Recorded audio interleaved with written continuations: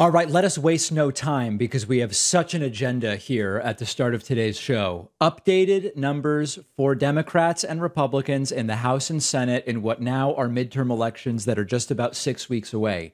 Numbers continue to improve for Democrats in both the House and Senate, although Democrats are still not favored to win in the House. Let's look at the numbers.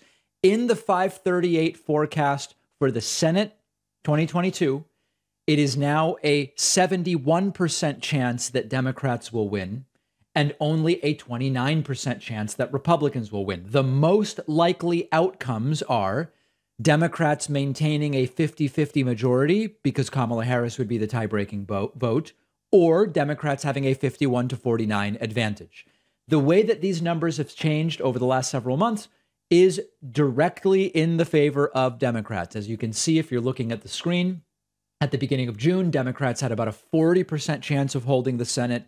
That has climbed steadily to a new high of 71%. Now, things that happen 29% of the, things that are 29% likely to happen 29 out of every 100 times. So that doesn't mean that there is any guarantee here. But right now, the most mathematically likely scenario is Democrats holding the Senate either 50-50 or 51-49.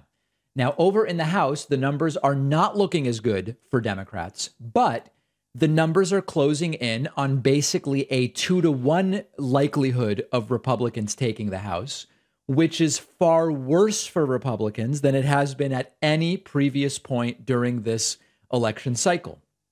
28% chance for Democrats. And again, if we look at how those numbers have shifted over time, you will see that what was at one point a 14% chance for Democrats, at one point a 12% chance for Democrats, has now surged all the way up to a 28% chance.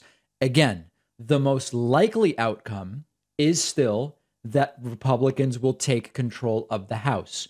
But the likelihood of that has declined steadily for a period of June, July, August, 3.5 months. 3.5 months.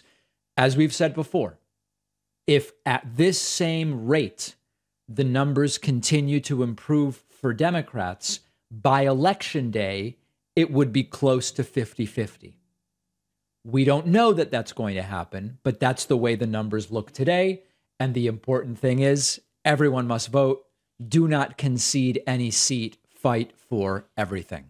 Let's talk about VPNs, virtual private networks. Even if you're using incognito mode on your browser, if you're not using a VPN, everything you do online can be recorded by your internet provider, and that is permanent because they're selling it. Search engines, social media companies are also tracking your every move.